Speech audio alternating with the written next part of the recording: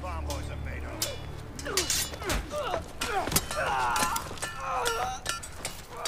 If that were a real sword, you'd be dead. Lord Snow here grew up in a castle, spitting down on the likes of you. Pip, do you think Ned Stark's bastard bleeds like the rest of us?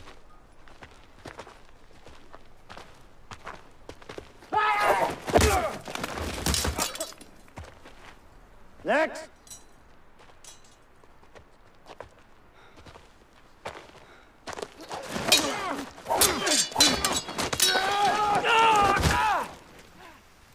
Next!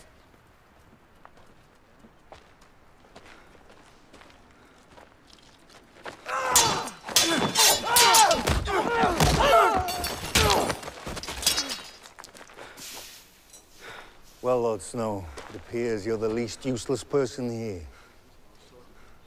Go clean yourselves up. There's only so much I can stomach in a day. Charming man. I don't need him to be charming. I need him to turn this bunch of thieves and runaways into men of the Night's Watch. And how's that going, Commander Mormont? Slowly.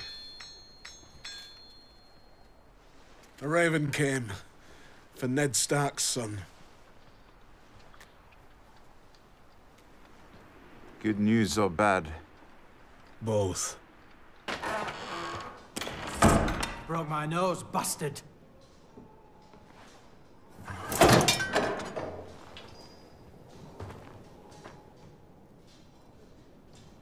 It's an improvement.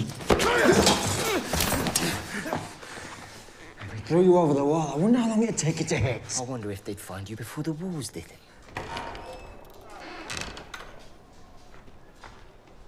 What you looking at, Halfman?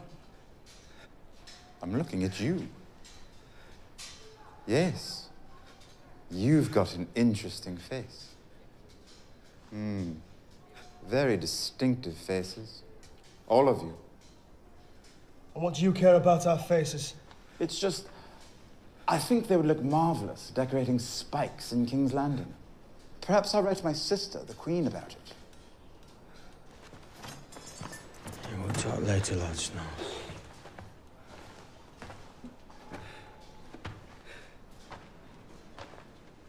Everybody knew what this place was, and no one told me. No one but you. My father knew, and he left me to rot at the wall all the same. Gren's father left him too, outside a farmhouse when he was 3. Pip was caught stealing a wheel of cheese his little sister hadn't eaten in 3 days. He was given a choice, his right hand or the wall. I've been asking the Lord Commander about them. Fascinating stories. They hate me because I'm better than they are. It's a lucky thing none of them were trained by master-at-arms like your Sir Roderick. I don't imagine any of them have ever held a real sword before they came here. Oh. Your brother Bran is woken up.